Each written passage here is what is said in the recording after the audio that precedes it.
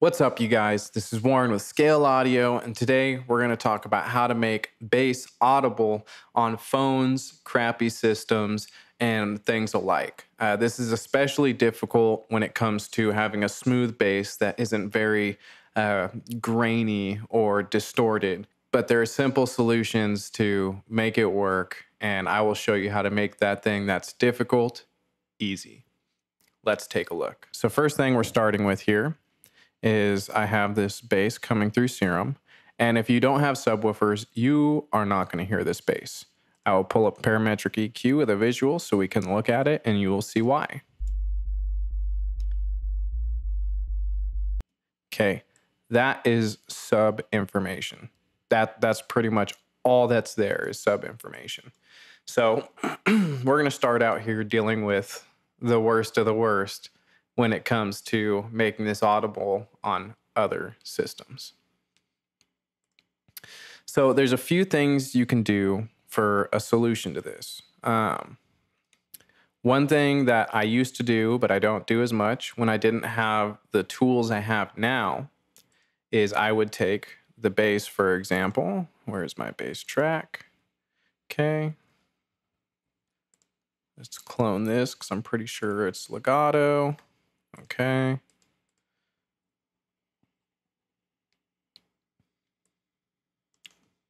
So I would do something like this. I would pitch it up an octave. Okay, I'm going to run it to its own insert. I would do something like this. I would have a bass that I'm going to be using aside this one, an octave up that I would either run to a mix bus or that I would run straight into the effects chain here. Now, since we'd be adding a bunch of effects, I would run it to this effects chain. And if I did want to run it to a mix bus, I'd run it through this effects chain first, and then I would export it through the effects chain and then route it somewhere else. I'll actually do that with ad-libs for vocals. Once I get the main vocal I want, I'll run all the ad-libs through that processing and print them. That way I can run them on their own channels and I can be creative with them, but they will sound like the main vocal or close enough in balance that we get a good sounding mix. So for the bass, however, if we listen, we have an octave up. We're going to just start adding some high end.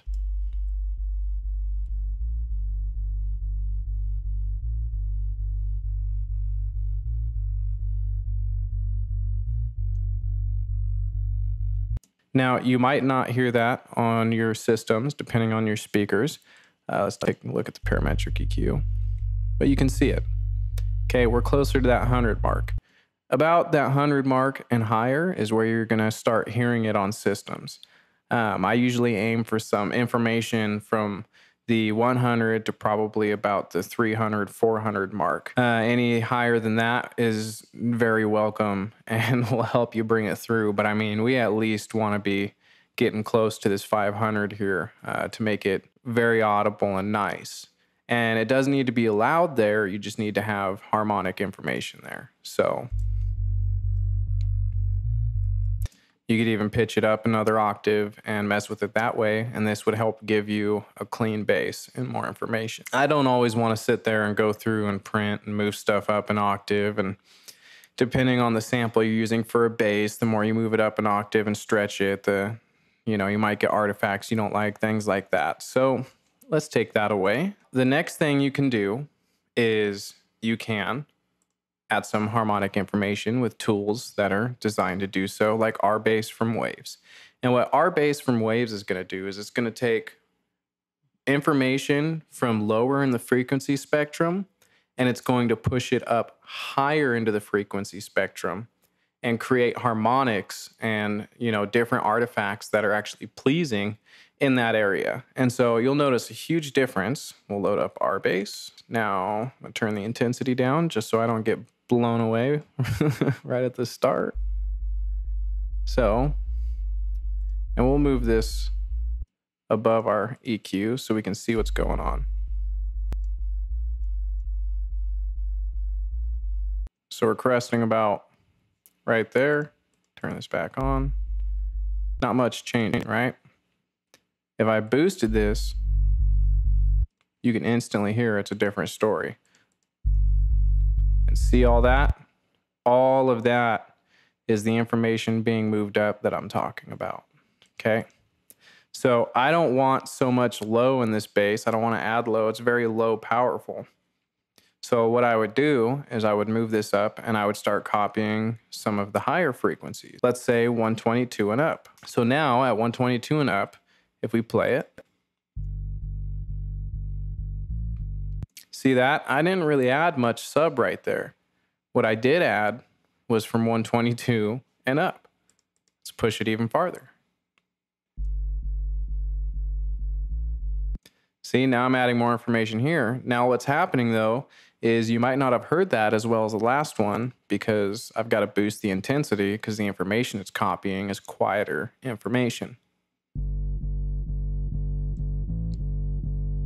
Now you should have been able to hear it. That's the idea of our bass and other plugins like it. There's also Max Bass. I use this on my bus mixes and my masters a lot. Used in conjunction with, let me move this down, some multi-band compression via dynamic EQ. We can get a really good effect. So first thing I'm gonna do is we want to create headroom to turn up the other frequencies. And this is something that you can do without our bass as well. Try and solve your problem if you have any kind of multi-band EQ. So we're going to play this. See that I want to set this threshold down.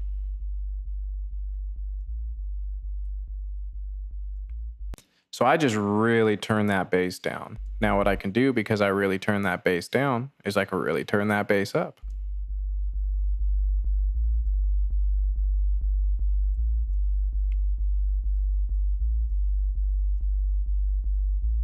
Now that I've done that, we should hear it a little bit better with our max bass.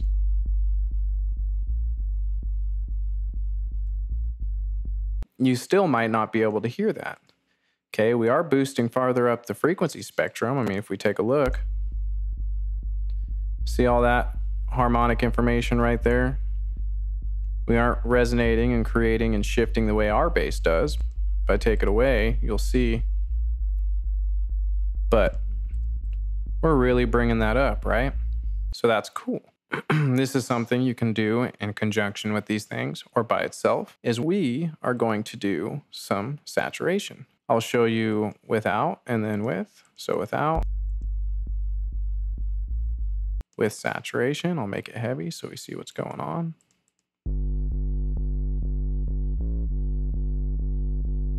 We got a lot happening there, right? Compared to before. And the last thing you can do is if we took this, our original bass here, and I'm going to run it to this channel. So now we have a complete duplicate of this original bass coming through here. So as I turn it up, all it does is the bass gets more powerful. It's not really what we want. What we do want, however, is we want to create that upwards information. So what I'm going to do is I'm going to distort our bass here.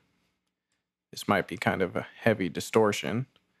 We're going to mute this so we just get this information. Honestly, that sounds pretty damn good right there. Let's look at it in our EQ. See all of that high-end information? That's the stuff we're looking for. That's what we want to start bringing in. Now, you might not want a really distorted sound. So if you don't want a distorted sound, you can affect this in other ways like previously shown, or Camel Crusher, which is free and amazing, has this clean British setting, which is great.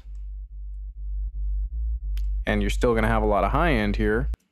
So if you actually took this and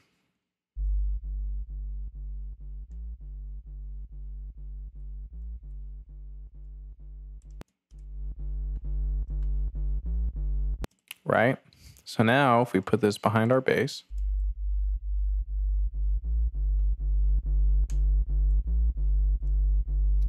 it should start becoming audible on other devices. And if you do want to go for that hard distortion.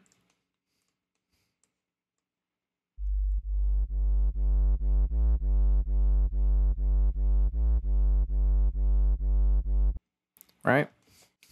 So, to make your bass audible on different tracks, depending on what you're going for, you will do one of these three things.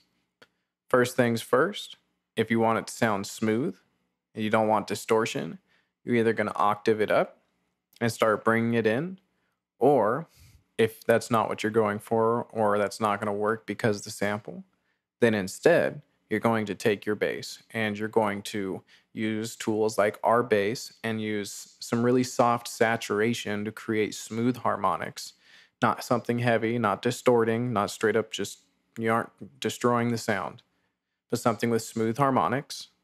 And if you are going for a heavier bass, then you can just distort and bring in a second layer of your bass over that, okay?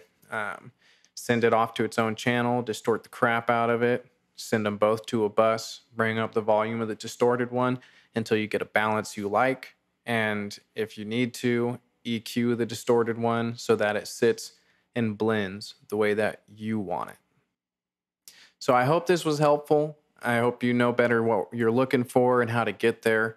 If you liked the video, please like. If you have any comments, please comment. And I always appreciate a subscribe. This is Warren with Scale Audio, and adios.